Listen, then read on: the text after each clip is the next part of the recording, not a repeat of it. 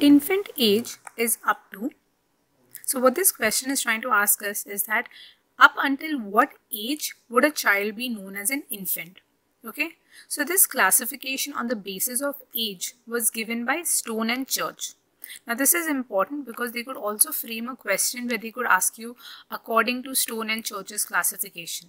Okay, so this is important to know that this age criteria in order to classify a child is given by Stone and Church. So according to them, the age between birth to 1 year old, the child will be known as an infant. Between 1 to 3 years, the child is a toddler. Between 3 to 6 years, the child is a preschooler.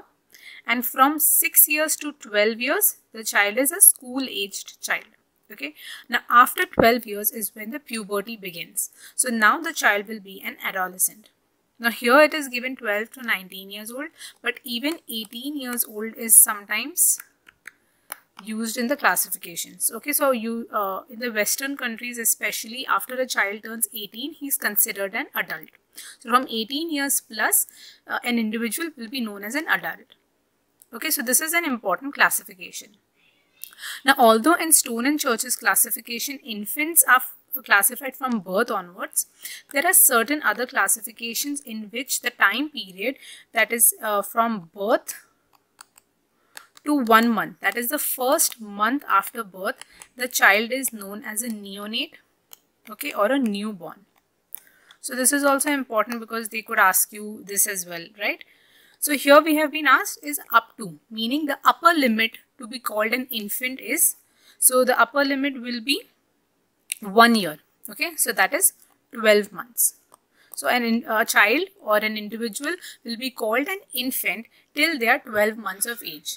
After their 12 months of age, after their first birthday, they will become a toddler. Okay, now some important questions that they could ask you regarding or related to the age of a child, especially in pediatric dentistry, would be some of the reflexes that are seen during this phase, right? That is during infancy and during the stage when the child is a toddler.